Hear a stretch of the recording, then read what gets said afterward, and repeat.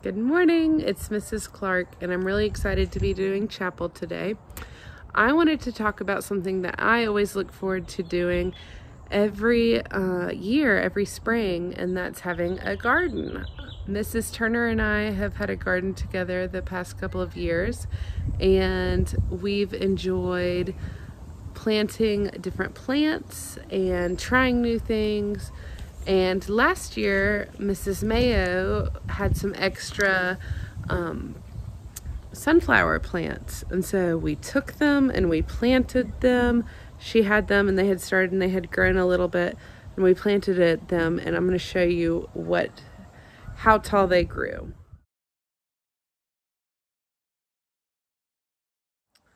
So they grew really tall. I was really excited about it, and I decided this year I'm going to try starting them from seeds instead of little plants and just try them from the very beginning up. So I went to buy some seeds a long time ago, several months ago, and I bought a pack of seeds. They're the mammoth ones, so hopefully they grow as big. And each little seed is just this big. They're very small. They're like a sunflower seed you'd shell and eat.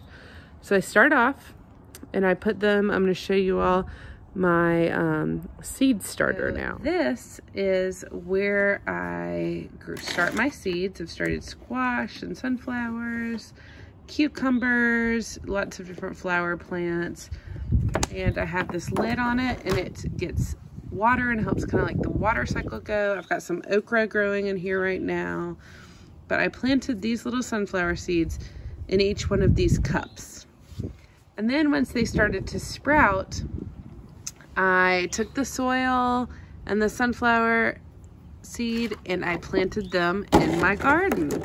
And I will show you all how they're starting off now. So this is my garden. The sprinkler is on right now, but we're not gonna get wet. This is what these little seeds have started to turn into.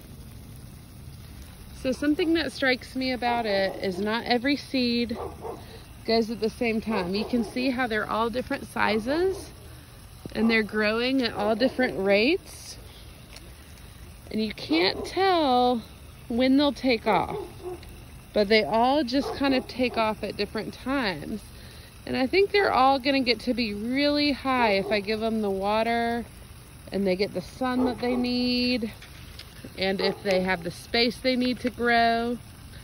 But over time, they're all gonna grow up into these beautiful, huge sunflowers that we can enjoy. So the more I've been gardening and spending time outside, I realize that our ideas and the things we're trying to accomplish can be a lot like seeds. They can sometimes take off immediately and do so well, and sometimes they need a little extra time and attention. So I hope during this time of change and having more time at home and more time to hopefully be creative, you will give your ideas the time and attention they need so that they can grow and be huge. Maybe you can start planting some seeds and seeing where they go. And I hope you all have a great day. Bye.